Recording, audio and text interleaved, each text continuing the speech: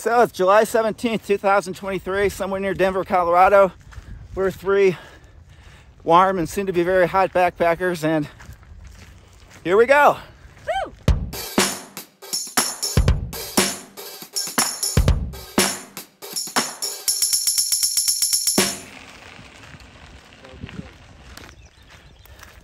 The first 7 miles of this trail is on the old roadbed of the Denver, South Park, and Pacific Railroad, built in 1877.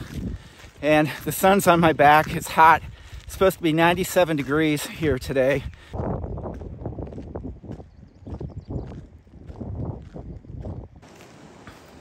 I've never started the thru hike with as little confidence in my ability to finish it as this one. There's going to be no lack of challenges and obstacles to finishing this trail.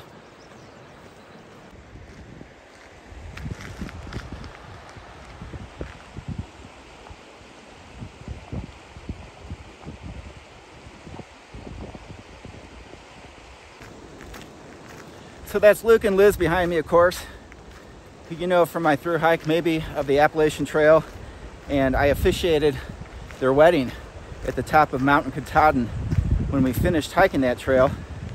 Luke's going to be with us for a week till we get to Breckenridge, and then Liz and I will continue on until when and if I drop out, and then after that point Liz will have to finish on her own.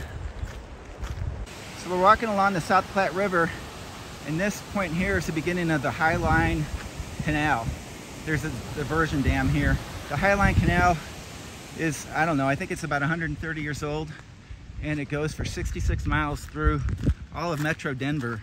The Highline Canal is used both for recreation and irrigation, but mostly just for recreation. It goes all the way out towards the airport.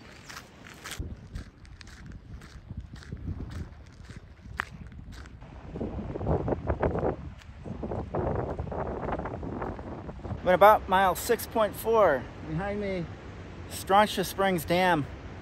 It was built 1983. It was finished, which was about 2 years after I backpacked in Colorado for the first time. That's 243 feet tall. Behind it, there's a lake called the Strontia Springs Reservoir, which is about 1.7 miles long. The reservoir is the smallest of Denver Water's 10 reservoirs, and yet supplies about 80% of Denver's drinking water. This is where we head off into the woods, finally.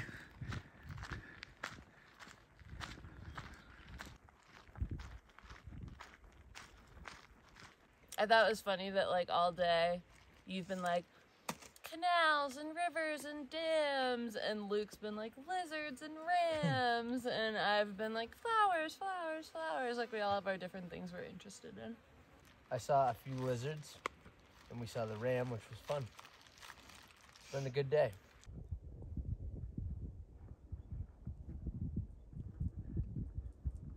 Of course, I brought a map along for illustration purposes, not for navigation.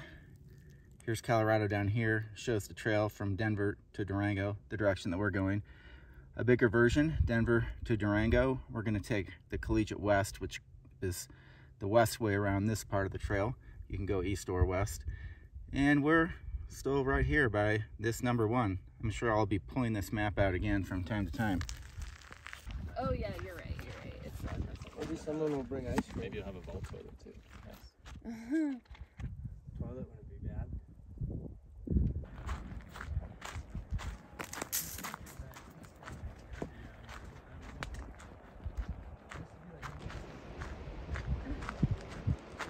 Well, we're here set up along the South Platte River, pretty much the same river where we started. Let me show you the setup. Luke and Liz are over here. We didn't have a whole lot of choices about where to camp if we wanted to camp along the river, but this is a nice spot. I'm set up here, half an A-frame in case it rains, which I don't think it will. I can flip that over. Shirt there belongs to Nolan, who is hiking with us today. And I got my backpack set up because there are a lot of ants there on the ground. I think that about does it for the night, right? Yep.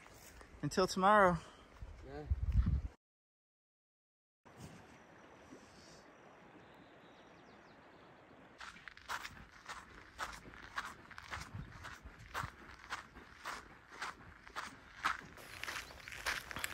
Sun's coming up.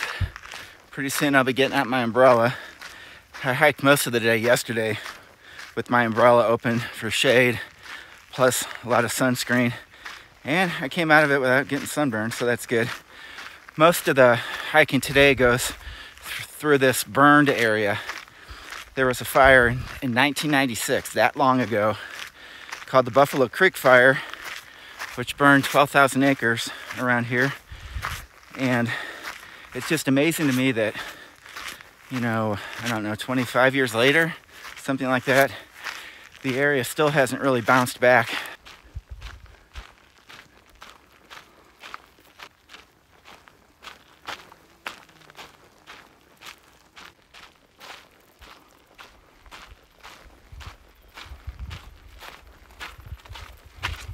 Some cloud cover has helped with the sun and the heat. It's rained a little bit, but there's not a lot of moisture up in these clouds.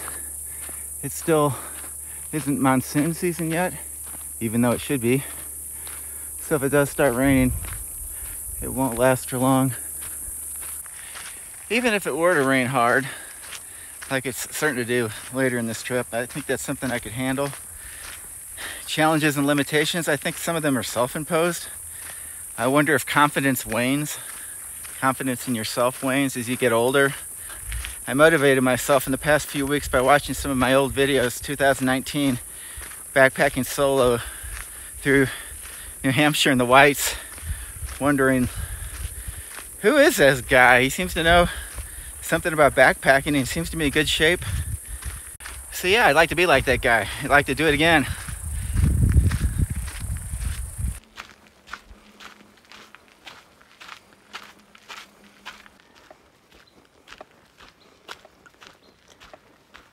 I'm at the place where we agreed to stop for the day, near a little stream, and I'm here first. I'm gonna take a look around and see if there's someplace where we can set up. All right, a while later, here's the creek, and I'm gonna flip the camera around, and I'm set up over there in some trees.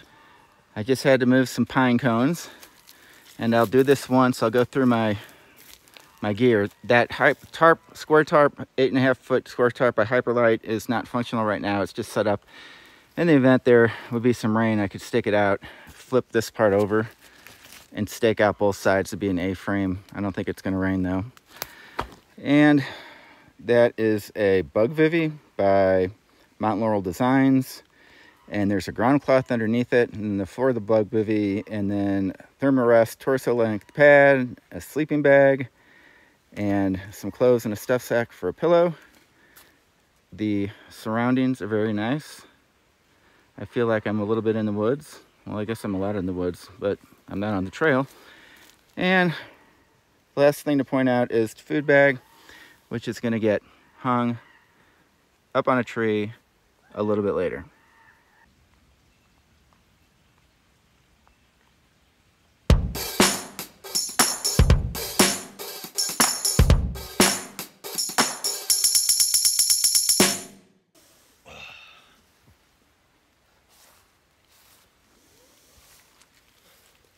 Getting lighter. Since yesterday.